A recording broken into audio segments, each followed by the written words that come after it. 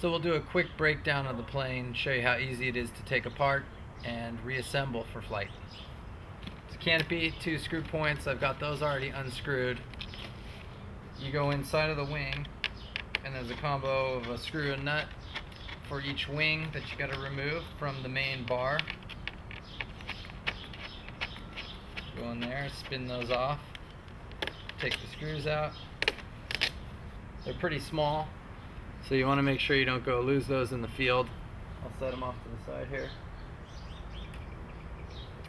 And disconnect my pair of ailerons from the Y cable. Simple enough. And now each of the wings will remove.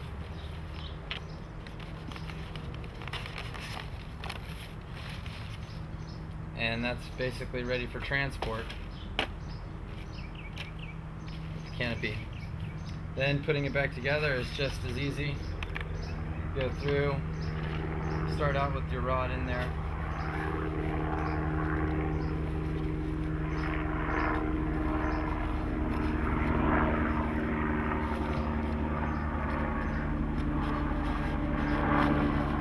So before you put the second wing on, what you want to do is line up the mounting holes.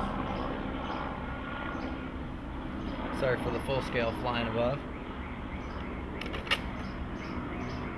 So I'll go and get this first side in so it'll lock in and hold in place for the second half of the wing to come in and fit onto the spar. So that's good to go. We'll feed the servo cable through the back of the second port that's available for it. Feed the wing onto the spar. Feed the slack in while you pull in the servo cable. Push the wings together.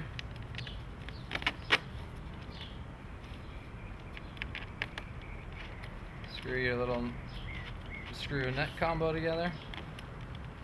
Finish off the wing. I can get this little guy to go.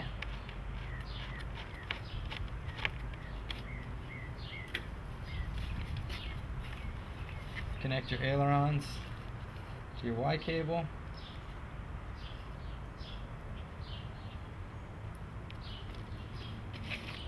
Canopy goes on. Screw that down.